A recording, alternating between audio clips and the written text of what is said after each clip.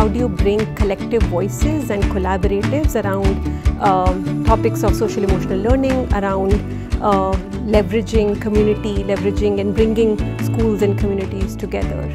That truly fascinated me has been the whole idea of collaboration among organizations and individuals across spectrum. There are grassroots organizations doing some amazing work with large size organizations who have a great potential in designing solutions.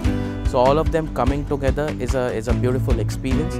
That SEL is not only working with children, but working with this entire ecosystem as well. And how do you work with this entire ecosystem to make them and experience SEL and then maybe bring it into the public education system? And it's really inspiring to see so many organizations, I think more than 25 coming together.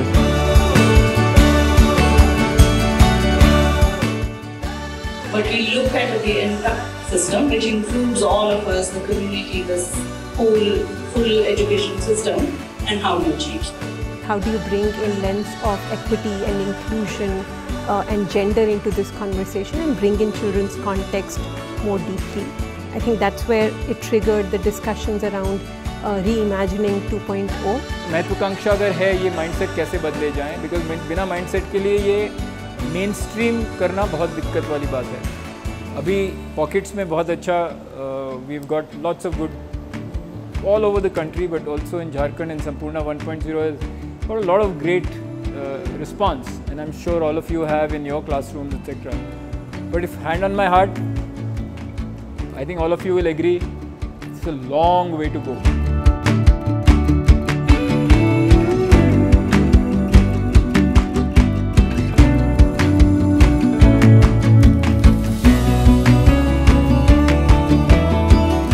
I think my motivation to come here and be a part of Sampoorna 2.0 is that we truly believe that every child needs to feel safe and needs to feel that joy inside the classroom. And I was very intrigued by the understanding that what this group was trying to do in terms of mainstreaming SEL in public education.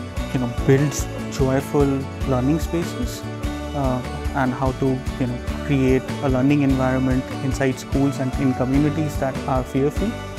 And it's really inspiring to see so many organizations, I think more than 25 coming together and trying to co-create some idea which would lead to the manifestation of this goal.